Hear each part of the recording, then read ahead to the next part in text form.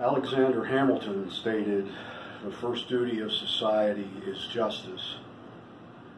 My name is George Kirk.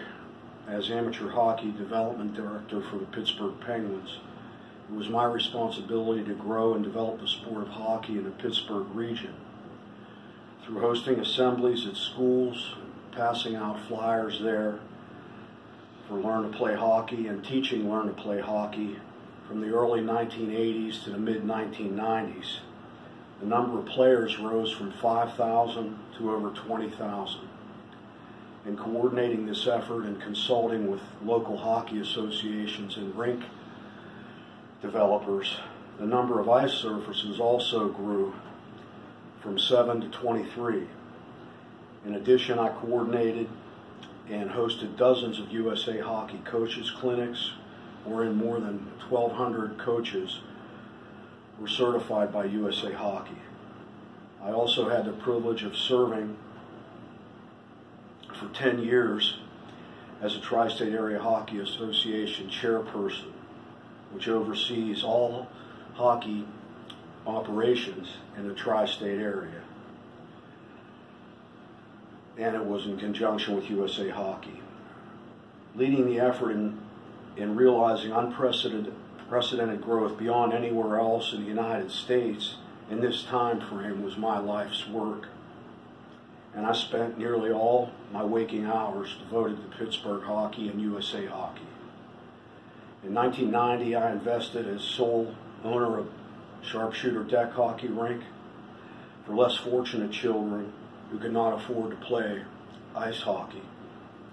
The rink was very successful in offering both deck hockey and roller hockey. Then in 1996, my position with the Penguins was eliminated. And soon after, my mother passed away, and the decision was made to sell the rink. The rink was sold to a partnership called Team 68. And after the deal was signed in April of 2000, one of the partners was arrested for fraud.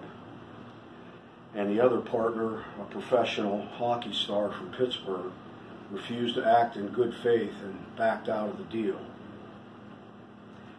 After a lawsuit, an unwanted, very public trial in 2004, covered by all the local TV stations, we lost the suit, bringing much disgrace to my family and ruining my reputation.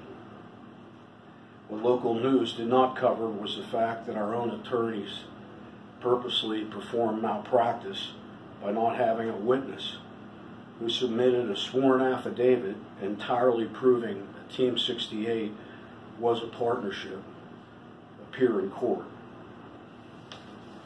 The witness, a clothing vendor, called our attorney to make arrangements to appear, but our attorney told him it was not necessary. After hiring more attorneys who dragged it out until 2013, I was told there would be no recouping the $150,000 sale price or any attorney's fees. This money was to go to our daughter's education, which was our top priority. She never missed a day of school and achieved straight A's from first grade into her senior year of high school, which I helped oversee as a primary domestic parent. After earning partial academic scholarship to Notre Dame, she graduated in 2015 with significant debt. It wasn't easy to come forward, let alone ask assistance from you, but the entire brutal process destroyed my marriage of 25 years and completely alienated my daughter, whom I haven't seen or talked to in nearly 6 years. Now I am disabled, suffering from severe recurring depression, live in public housing, and recently endured 3 surgeries for advanced skin cancer. I always treated others the way I hope to be treated throughout my entire life. This is one time I humbly ask for others to help me.